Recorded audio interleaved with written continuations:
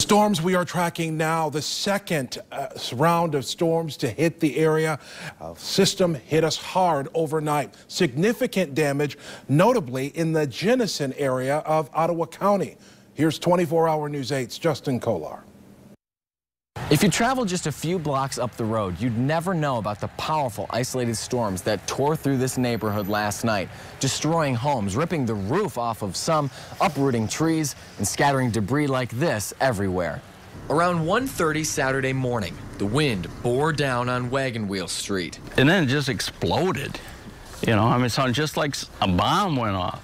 Paul Perkins' wife jumped from their bed. She woke up her husband to see what was going on. She said, "Get out of bed right now," she said. And I didn't know what was going on, you know, but I did hear the explosion. Or what sounded like one when a tree came crashing onto their home. I just can't imagine those trees being knocked down, you know, just from wind.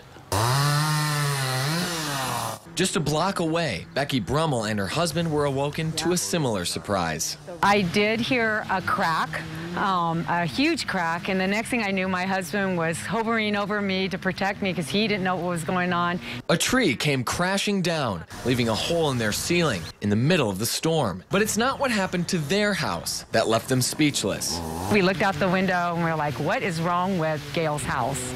And my husband says, the roof is completely gone. The roof, the garage, a trampoline launched into the sky.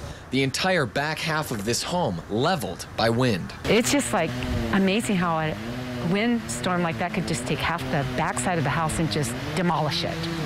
Just can't imagine. No one was hurt, and that's why the Brummels won't be losing any sleep over this damage.